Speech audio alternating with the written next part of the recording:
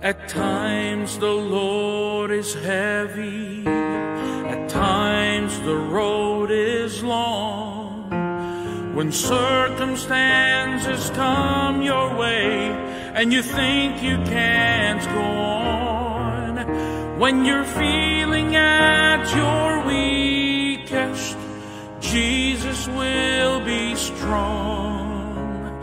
He'll provide the answers when you've found all hope is gone. He'll find a way.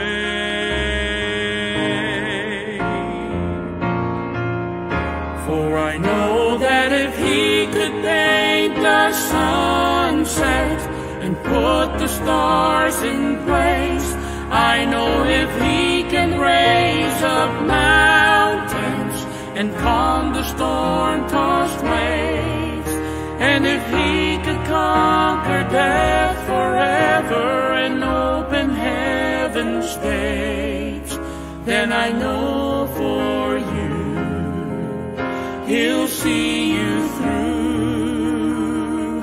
He'll find a way.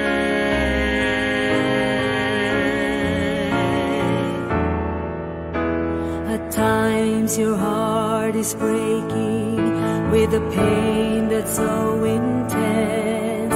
All you hold are broken pieces of a life that makes no sense. He wants to lift you up and hold you and manage torn events. He'll pick up the pieces that you thought have all been spent. He'll find a way.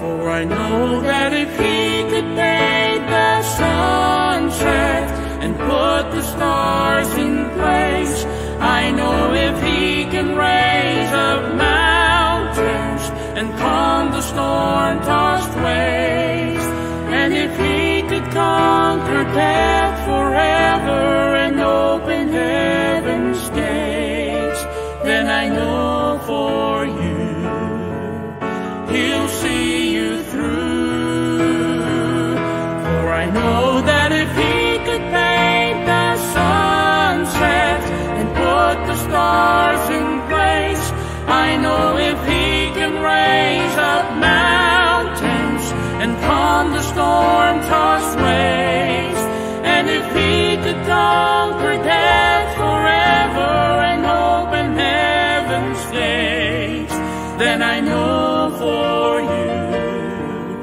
He'll see you through.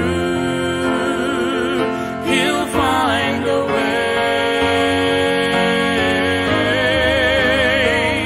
He'll find a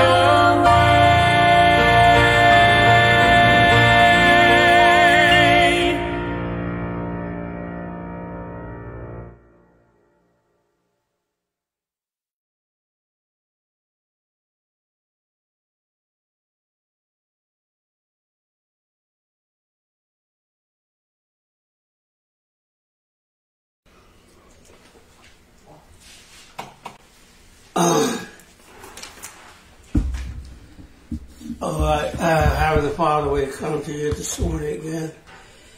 We just need help as we read your book and give us a good morning and the rest of the services.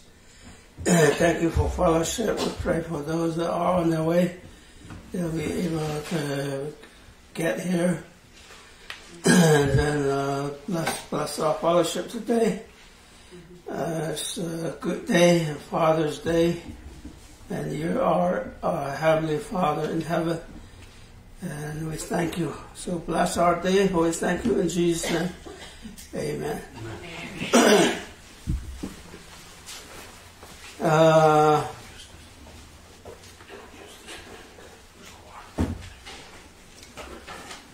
16 needle kunde. Let's start at 11 though. We went through that order. So 11 the but thou, O man of God, flee these things and follow after righteousness, godliness, faithfulness, patience, meekness, before 現在一個也做呢，那個lot of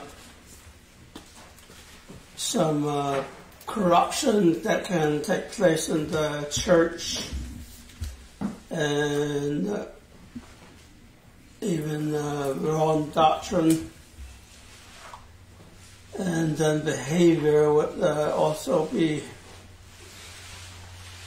wrong. If you have wrong doctrine, you want to behave different also.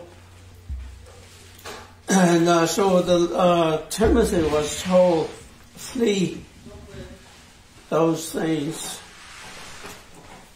You know, in my Christian life, I always thought that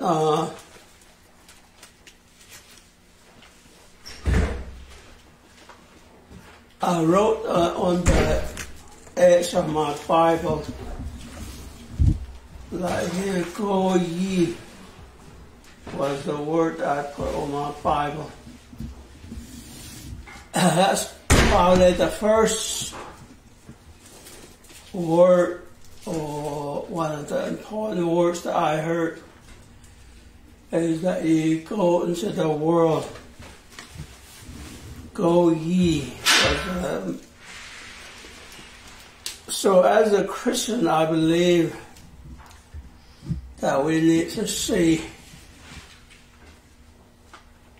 that we need to be doing something for the Lord. And so that's what I see here.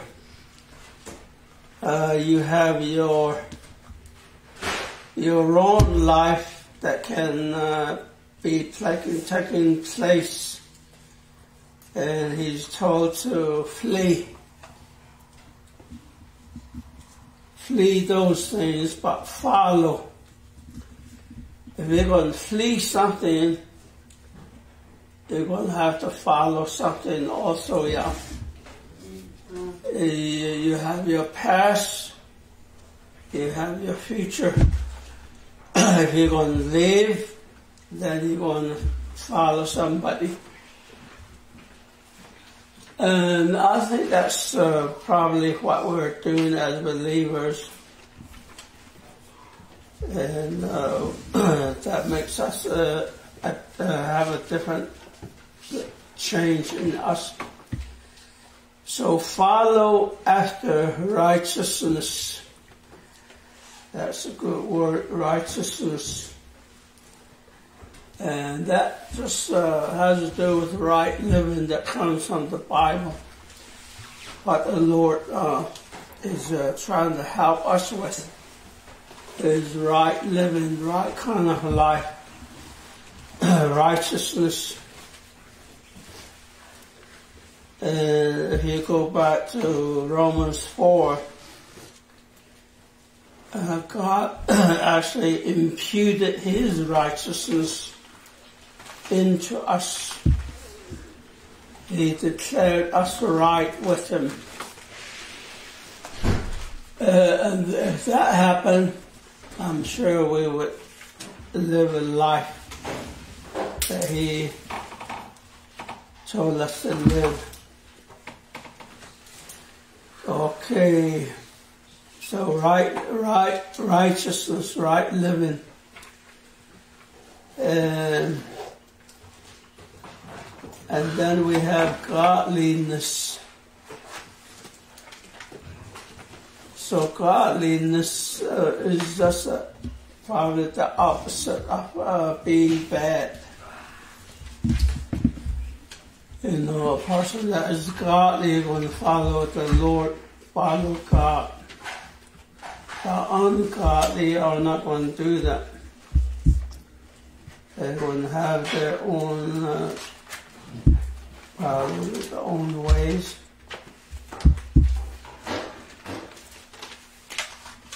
So godliness is good.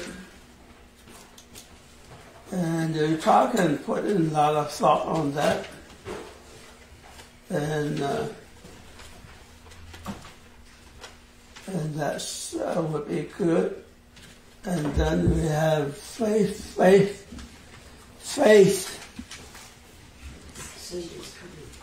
And my favorite verse, or one of the verses that I remember, is Hebrews 11:6.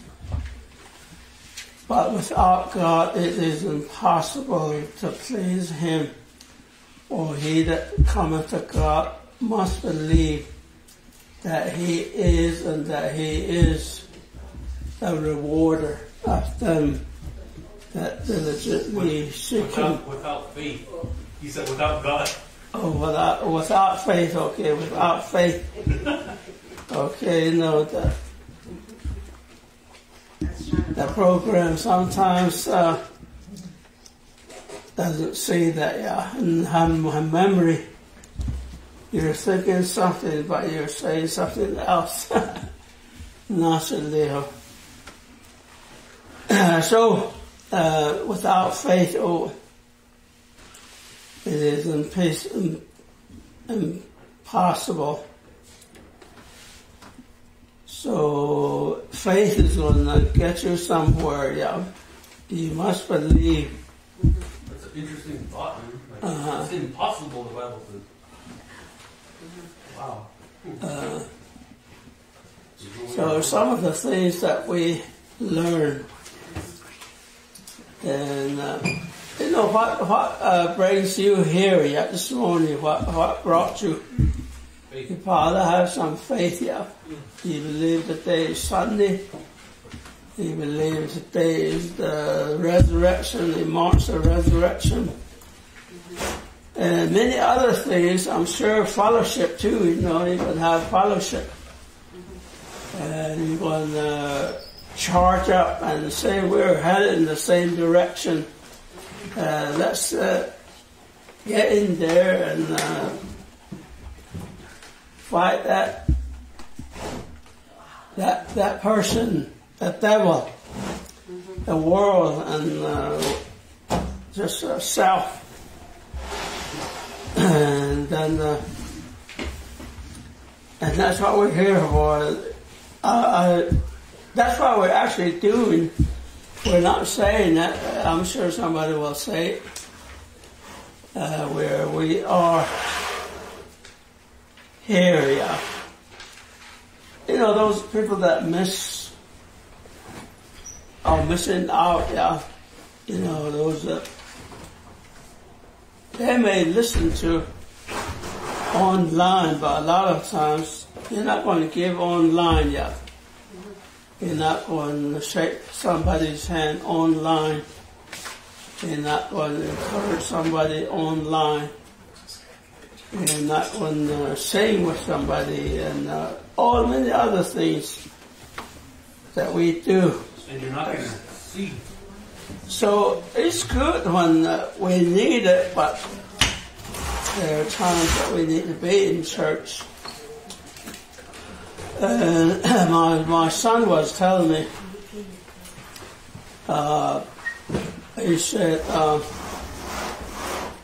they have been doing online for since COVID, and a lot of people have been missing church because of it. So the pastor went away, he said. So that Sunday he had a decision to make. Should we do online again? And he decided that we won't do it today. Until he gets back, he can do it, but he said, let's not do it today. And I'm sure he did Wednesday night same way. So I think the pastor went away for like a week or more. So next time to come, people showed up. No, you hadn't. People that used to come showed up. And they said that actually boosts our our attendance, he said. So when the pastor came back, he had a lot of people here for service. So I think they decided to just discontinue that after that. So it's real good help, like for some that can't make it.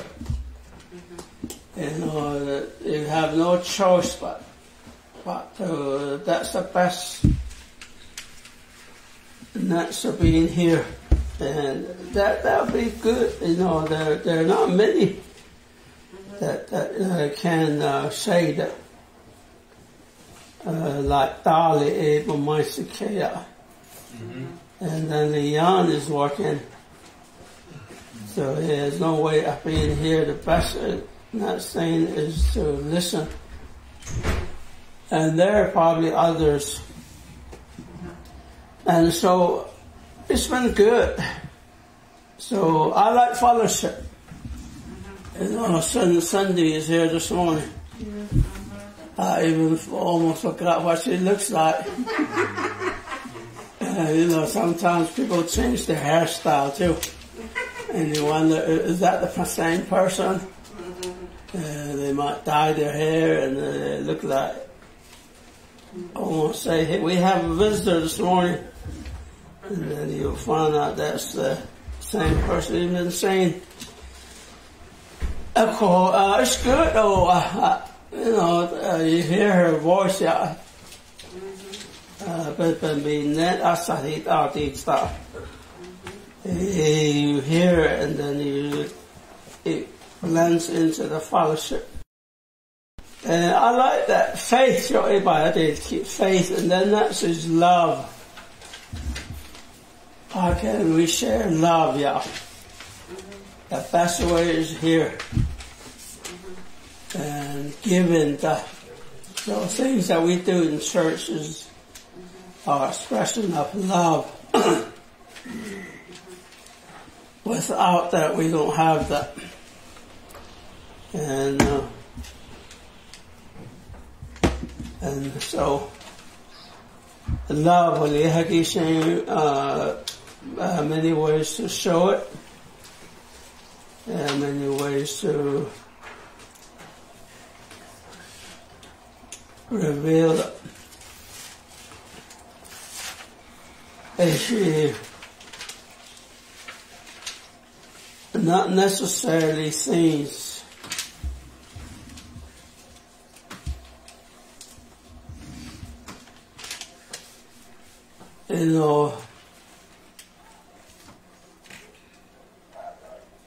they're good in what we do. Okay, and that's his patience. Patience, patience, that's all it is, patience. We're waiting for the coming of the Lord, yeah.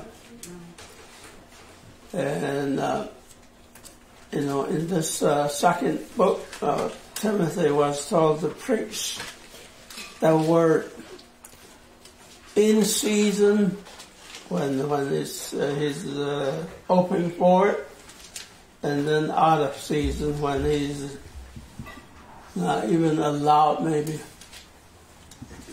Sometimes you hit that spot sometimes, and you're not told to preach, or you feel like saying something, so you open up and do it. And so it's good to have patience, yeah. I'll hang in there with the group.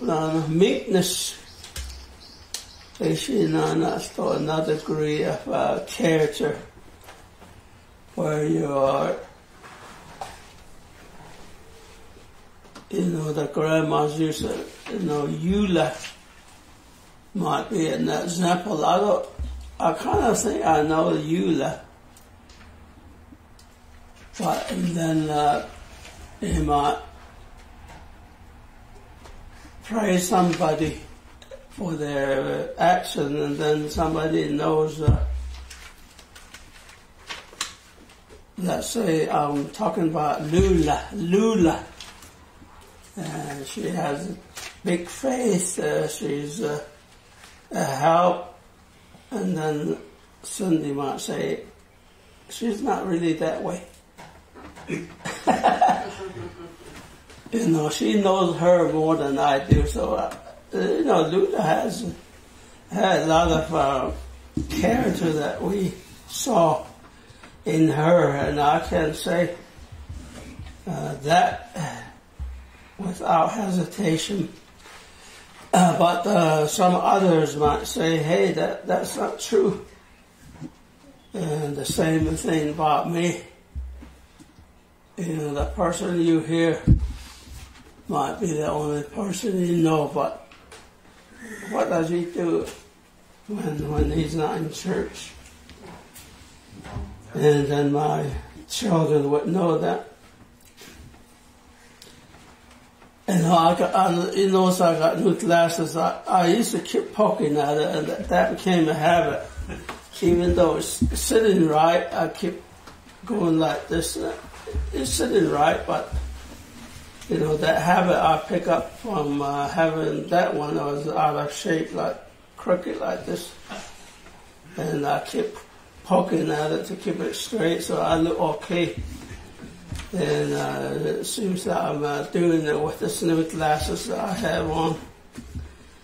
And so meekness, and then verse 12, fight the good fight of faith. Remember, he just said faith before, now he says there's a fight. So our faith is actually a fight. And I remember reading Nehemiah or Ezra, and he was told to come down to the valley of Ono. And then Nehemiah said, I can't come down. You know, he has a fight. Yeah, a fight to do. He can't take a trip. Just for a trip's sake, yeah. Hako, come see us. Let's go fishing. Hey, I've got something more important than that. And I remember my wife was telling me, Grandma from Shanto was going to have a big celebration for just her life. And then they happened to have a Christian school raising some money. And she was saying that this is one that happened on the same day. And I said, Christian school is going to be for eternity. But this other celebration is going to be just for that day. And they actually got canceled, so my prediction came true. And so we have the fight, and not sahika. So I guess we'll practice our faith, That would be a fight. Practice it. What do you believe? How are you going to show it, We need to show it. Fight the fight of faith. And then it says, lo, and lay hold on eternal life, whereunto thou art also called, and has professed a good profession before many witnesses. And that might be the whole thing there might sit together. The fight, and then the holding, and then there's a confession before people. And I think I have a verse like verse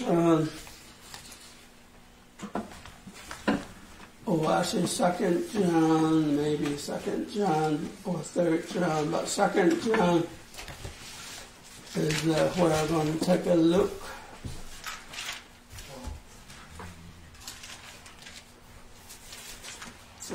John or 3. Okay. It says 2 John 2:8. 1:8. Look to yourselves that we lose not those things which we have wrought, but that we receive a full reward. So that tells me that we might not receive the full reward yet. If we got it like that full, you might lose some of it, probably by what we do. So I believe that's why he's saying you fight. You keep hanging on to eternal life, to which you are called, your faith, and has professed a good profession before many witnesses. The witnesses that are here, and the angels that have witnessed our profession, yes, the angels. And then the heavenly hosts probably looking at us. And so we actually are a witness before a whole lot of people. And even the unsaved world know that we became a Christian.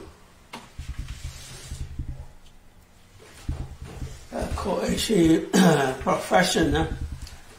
And then 13, I give thee charge in the sight of God, who quickeneth all things, and before Christ Jesus, who before Pontius Pilate witnessed a good confession.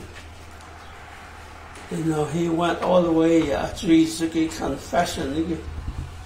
So he's using the Lord, and he's using a charge, a command. He makes everything alive. He makes things life. And then, he confessed before Pilate. So how about hanging in there like that all the way to the cross, wherever you're going to suffer, let's say,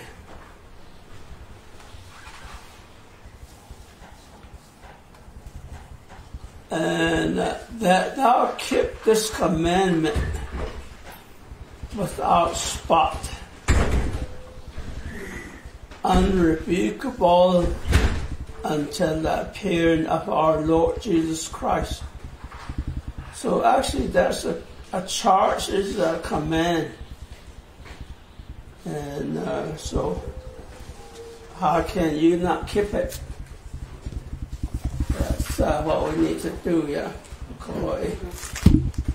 That'll be good. Heavenly Father, we thank you for this hour. We pray for the rest of our day. Thank you for we pray in Jesus' name. Amen.